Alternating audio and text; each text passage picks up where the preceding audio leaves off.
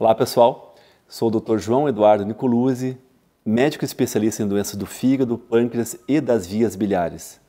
Satisfação imensa fazer esse bate-papo com vocês de hoje sobre metástases hepáticas.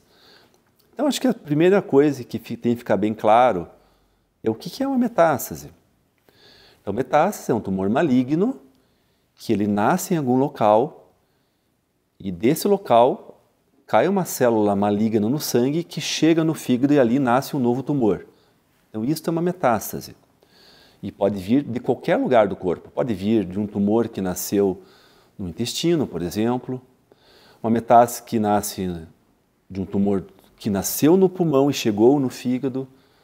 Ou da parte ginecológica ou da parte urológica e chega no fígado. Então isso são metástases, tumores que chegaram no fígado, não nasceram lá. Algumas vezes essas metástases podem ser tratadas com cirurgia e até a gente ter uma esperança real de cura. Algumas vezes as situações são de tratamento com quimioterápico para tentar segurar o crescimento e evolução delas. Vai depender muito de onde elas nasceram, da forma que foi tratado o tumor originário que causou tudo isso. Então vamos dar alguns exemplos para facilitar a compreensão de vocês. Por exemplo, metástases de tumores que nascem no intestino grosso.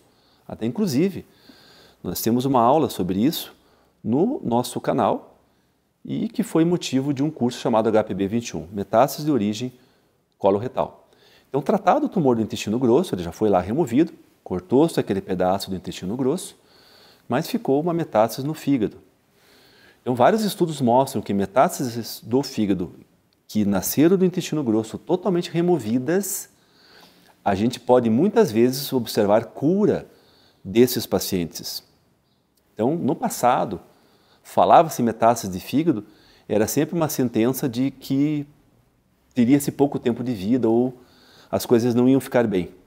Hoje, muitas situações destas podem sim ser tratadas com cirurgia, objetivando-se, depois de alguns anos de seguimento, que a gente naquele momento fale-se que agora o problema está resolvido.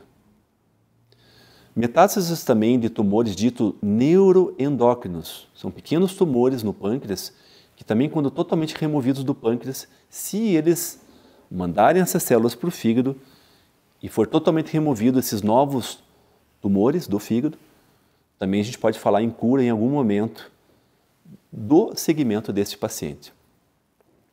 Alguns locais, por exemplo, tumores que nascem no pulmão, por exemplo, e metastizam por fígado, nesses casos a gente não pode pensar em cirurgia. Nesses casos a gente pensa geralmente em tratamentos com quimioterapia que tentem bloquear o crescimento do tumor. Então o que a gente tenta deixar claro? Depende de onde nascer esse tumor, fazendo a metástase para o fígado, sendo do intestino grosso, sendo dos tumores neuroendócrinos, alguns casos de melanomas, principalmente aqueles que nascem nos olhos, a gente pode pensar em tratar essa metástase hepática de forma cirúrgica, prolongando a vida ou até causando, ou melhor, objetivando a cura desses pacientes.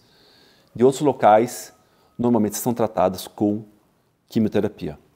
Cada caso é um caso, cada pessoa é uma pessoa e cada pessoa vai ter uma história diferente. A gente não pode tomar como exemplo situações outras.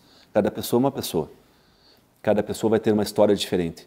É por isso que as pessoas têm que ser analisadas de forma individual, vistas por um especialista, e para aquela pessoa vai ser feito um tratamento diferenciado e específico para ela.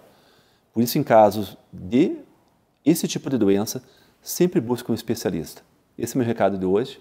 Sou o Dr. João Nicoluzzi, um forte abraço, sempre estaremos juntos com vocês nesse canal. Até mais.